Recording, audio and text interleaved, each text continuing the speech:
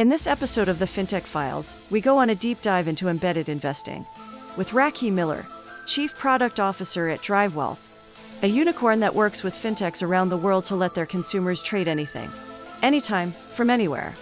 We're starting with a question from your host, George Alifris, about the state of the brokerage industry. Let's dive into first the brokerage industry, because that's what we're talking about. Can you give us an overview of what legacy brokerage industry looks like? Yeah, and I think this is really Drivewealth's value proposition is understanding what needs to be done, but creating a full brand new technology stack from top to bottom in order to do it. And that's really facilitated us to do many unique and innovative things, such as fractional investing. Drivewealth was the pioneer of fractional investing in a way that is seamless and low risk for us. We also own the full stack. So if you think about every time you place a trade, you have one part of the brokerage industry that is executing that trade, another part of the brokerage industry that's kind of matching the trades, finding buyers and sellers, and then you have a whole third part of the industry that is now settling and clearing and managing corporate actions and basically doing your asset management for you. So these silos have for the longest time just been completely separate, and at Drivewealth we're building technology for each of those and really stringing it together and then putting it within API for methodology so that our partners can integrate with us. They don't have to do any complicated migrations or setup with us. We have an open API stack, a sandbox environment. They come in, they imagine their experiences, they work with designers, they work with our designers, and we also walk them through from a legal and compliance side what they need to do in order to get to their first customer on. Just to understand really the technology that you had to build, you're trying to build proprietary technology for the whole value chain, the whole spectrum. Let's say it starts execution and it ends in settlement, matching, custody. I think the technology drives the innovation. Our belief is that what the industry has generally suffered with is very old technology. A lot of it was, built in the 70s and 80s and not really changed that much. So programming paradigms have changed, service paradigms have changed, people's expectations have changed. Some of these technologies were put in before the iPhone came. And now everyone's expectation of what interfaces need to be and how reactive their applications and their services need to be is completely different. Just think that something was built so many years ago, and now you have a completely different customer base. And I think this is what the new generation of fintechs tapped into. They're tapped into the current consumer that is used to just picking up their phone and basically their entire world is there.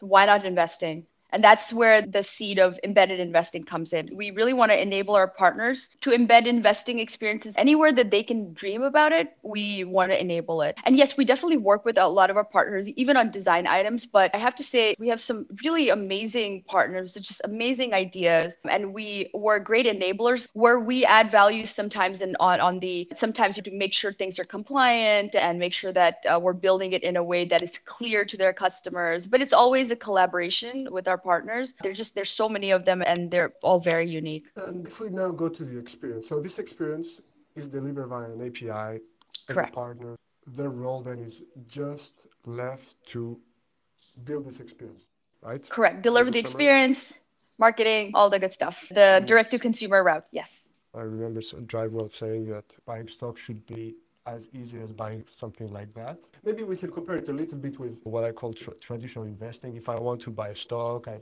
sit down, I log into my computer, maybe I do some research, execute. What's the experience of embedded investing for the end user? Yeah, I think first of all is the lowered bar of buying it. So many people cannot afford a share of Tesla, for example, but most people can afford $2 of it. And so by lowering the bar of entry, you are now increasing the population that wants to have access, that now feels like I can get access by a tremendous amount. So that's one key thing. And the other is the experiences matter in every part of the retail economy is slightly different. And people have their own backgrounds, they have their own biases. And there's also this sense of being confident about owning your financial future. And I think that traditionally, financial services has targeted really the middle, higher class, wealthy individuals, institutions. A lot of knowledge is presupposed, and also a lot of kind of investing kind of confidence is presupposed. That's not the case with a majority of the world. And so I think what our partners are really doing is speaking to their audience, getting them comfortable, making them understand, and allowing them the tools so that they can make decisions themselves and grow their futures. So an example is we're constantly talking to our partners around what products and services we should add. We recently launched securities lending, which allows retail investors to if they're already buying and selling stocks, they just have shares sitting there. Now they can opt in to lend those out.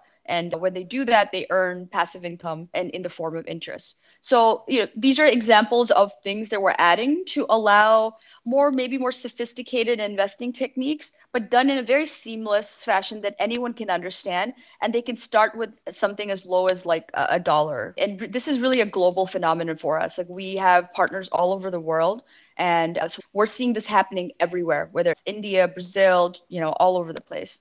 No, one thing that I find is very interesting is also this kind of de-risking aspect of it, because if it's a few dollars, on top of that, if it's part of a loyalty program, some kind of bonus. We've all been talking about financial education, people should be financial education, investing, etc. But it's a long process, it's complicated, whereas I think there's really great potential in turning it upside down and say, there you go, now you've got stocks.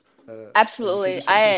Yeah, I mean, my own daughter invested in like this stock of a gaming company. And previously it'd be like an ordeal. Now it's easy. It's so easy. And she's 10 and she knows what buying looks like. She knows that the price goes up. She wants to check how much profit she made.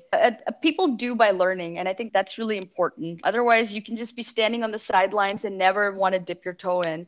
And all we're doing is reducing the bar. Yeah, and again, just thinking about the interesting aspect, what I also found potentially game-changing is that it's not just about saving, but it's also that investing is becoming as easy as saving, because there's one thing, right? Oh, I'm not going to buy that latte, I'm going to save it. But now what we could almost say is, I'm not going to buy that latte, it's going straight into my portfolio. I've got $3 of Starbucks instead of... Exactly. I love this company. I want to, instead of having that latte, I'm going to support it by doing this and support again, embedded means embedded in your life. Your investing is embedded in your life, the brands you interact with, the businesses you believe in. And now it's just an easier access for you to get into that. So it can be loyalty. It's the ease of investing. It's also supporting a company you like. And all that brings me a little bit to draw a comparison with crypto. Crypto, it's programmable money. I think the rails of our current equities markets is starkly different. That would be, maybe you should join us in the product area. This is like the type of stuff we talk about and where innovations come from. Maybe the phrase I would use is like the retail revolution. If you think about the retail revolution and this movement of I can have access to the companies I love and talk about them and engage with my community about them.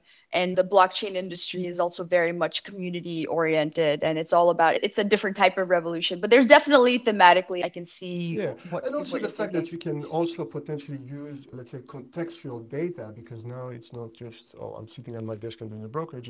I'm interacting with these stocks while I'm, let's say, buying a latte.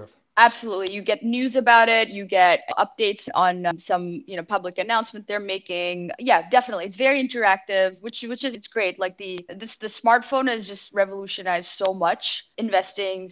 And I think one thing that I've noticed a bit on Drivewealth is you also actively try to help financial education and literacy. Are you able to talk a bit about that? I think we work with our partners. We have some partners that are focused on that mission. And a lot of the times we're B2B to C business. And so we work on definitely like regulation, compliance, education, do's and don'ts and other things. We work with the compliance teams of our partners. And I think definitely some of that gets into the end users as a financial education, but a lot of that messaging is driven by our partners. So some of the partners we have that are very mission driven around, let's say, women in investing or certain parts of maybe a minority group or something like that. And it's global as well. And which is really the beauty of our business being in the infrastructure plays. We get to enable people to think big and do these things. And then so we're focused on creating the scale so we can allow people to add more products, more innovations, and go faster to market to these things and focus more on their customer, their branding, their messaging, financial education, things like that. In terms of outlook, what's the most exciting for you about the industry and right now? I mean, there's for us as a company, we are excited this year. This year's almost over. Next year to add a lot more different products, work with countries maybe we've not worked in, expand in countries that we already have, look at international. I mean, there's just so much